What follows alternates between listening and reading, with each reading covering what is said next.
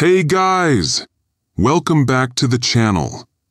I hope that you all guys are well and doing absolutely fine. If you clicking the video for the first time and like to listen true, scary stories on daily basis then, make sure to hit that subscribe button down below and don't forget to share the video. Let's not take much time and just start with the stories.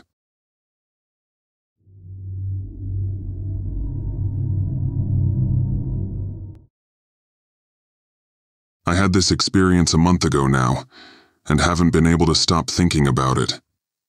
Really curious to hear what you think might have been going on. I, a mid-20s woman, was traveling solo through Europe for the month of March. I had the most incredible time, and overall felt extremely safe. There was just one encounter that felt so bizarre and, honestly, scary. It was around 10 a.m. in a mid-sized city in Germany.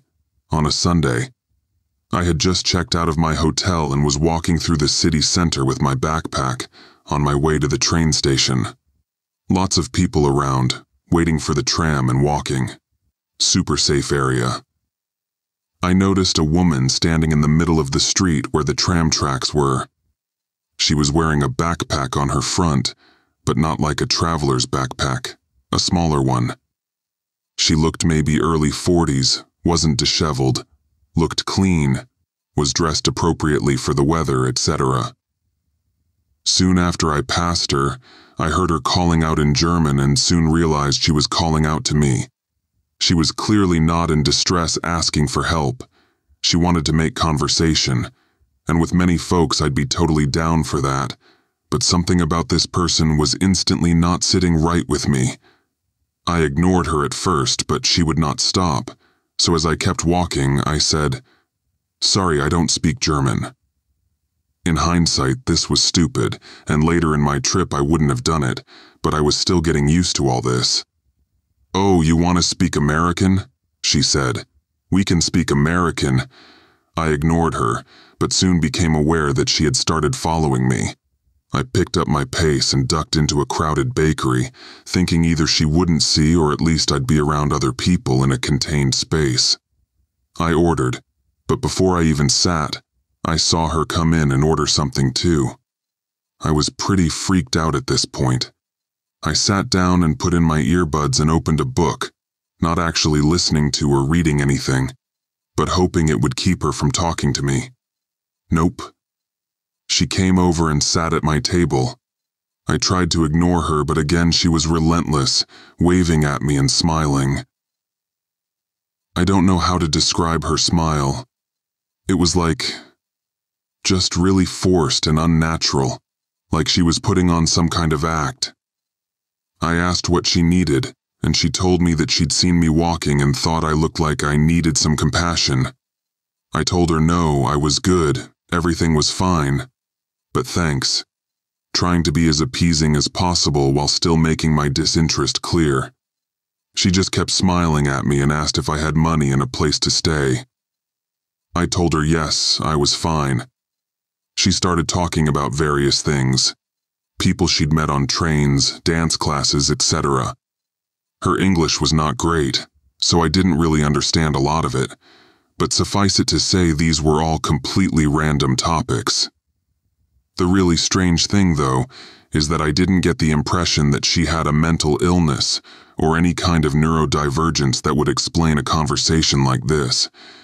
It felt like she was trying to think of ways to just keep talking to me, like, at times, I could see the wheels turning in her head as she tried to come up with something, anything else to say. This went on for probably 5 minutes. Finally, she offered to move to her own table. I said yes, that would be great if she could. She sat at the one closest to me, but even then tried to get my attention and talk to me. She finally sort of stopped but still kept looking back at me and pulling out her smartphone to text someone.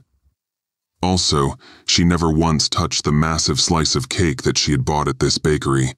There was one man, a fellow customer, sitting nearby who looked sympathetic to me, and kept glancing over like he was suspicious of this woman, what was going on. But I don't think he spoke English, so he couldn't really understand, and it's not like I could have explained it to him as I don't speak German. My heart was racing. Finally, I decided I needed to get out of there. I kept checking Google Maps to see when the next tram would arrive. There was a stop almost right outside.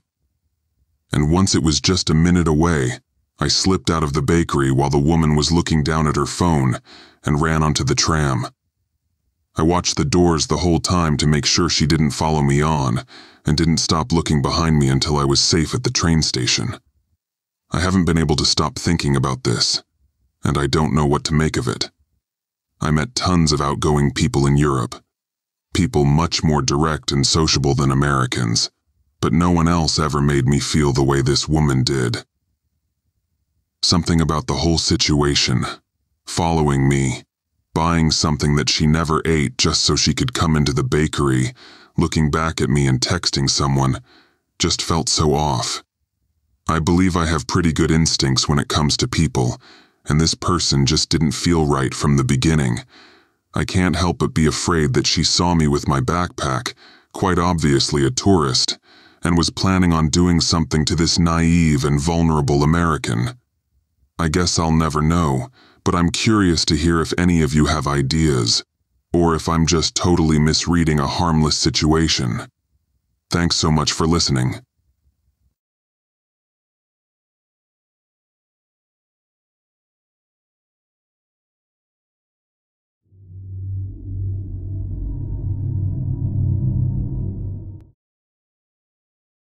About a year ago, when I was 19 and living in a small Australian town, I had a rather unsettling experience during my usual evening walk with my 13-year-old Jack Russell mix.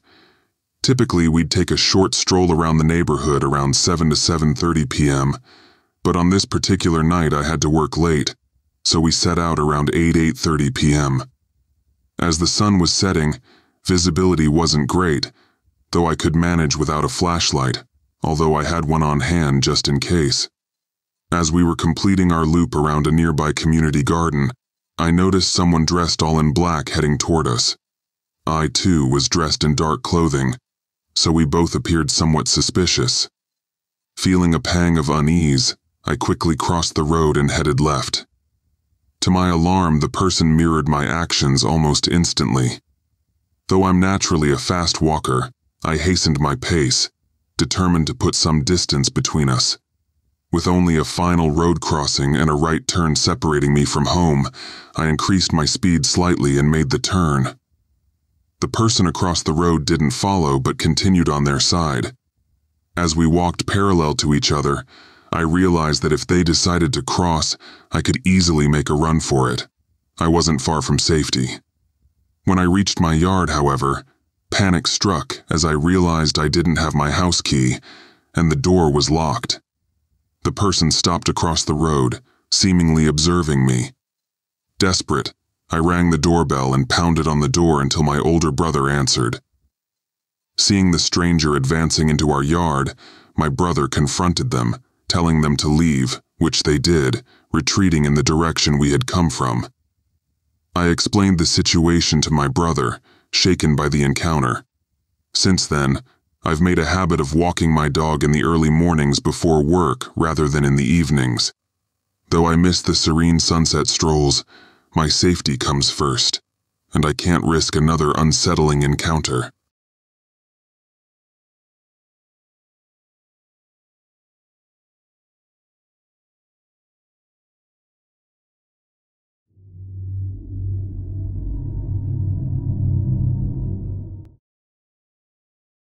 Many years ago, when my daughter was potty training, a friend recommended I keep a travel potty with me.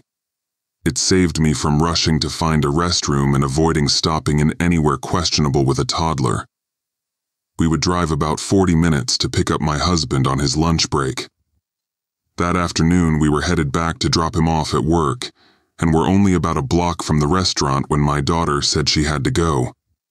The area we had just headed into was a large business park with lots of very large buildings to the left and right. I saw one, and the parking lot looked empty. I pulled over to the side of the building and parked at a curb. I had 2 car seats taking up my back seat and my husband in the passenger seat, so I took my daughter out of the car and set her up in the trunk to use the potty. I had just got her settled, and she was looking uncomfortable and covering her face and looking down. I look behind me, and I see a woman walking up to me. It was summer at the time and very warm. She was wearing a jean skirt and tank top and had a crossbody purse. She looked at my daughter and said, "Don't be embarrassed, we all go through it," and laughed. She said she needed a ride to the freeway and asked if I could take her. I told her that I was sorry, but I couldn't. She started to seem bothered and asked why I couldn't take her. I said my back seat is full, so I didn't have room for her. She snapped back, "So you're telling me you put your daughter in the front seat?" I told her no, that my husband was in the front seat. As soon as she heard that I wasn't alone and had my husband with me, she started to slowly backing away and walking down the street she came from. As she was walking away, she said, "Oh, I'm sorry. I used to be from here, but not anymore," and quickly walked off. If she would have made a left on the cross street she was walking towards when going towards my car, there was restaurants and gas stations a block up. Plenty of people to ask for a ride. I still am so grateful my husband was with me that day. I don't know what her true intentions were, but getting to a populated area didn't seem to me one of them.